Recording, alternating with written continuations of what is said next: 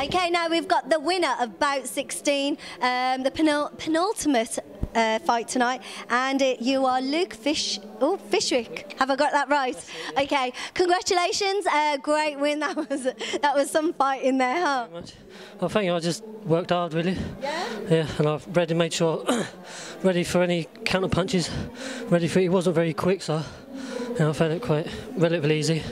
Yeah, I mean your work rate was high, and I think he spent more time trying to cover himself to stop you from just peppering him with those shots. If he threw more punches, because it was a few times I had that white flash when you catch a punch, and if he threw a few more of them, was more confident with it, it would have been a much better fight, much closer. Yeah. I think, yeah.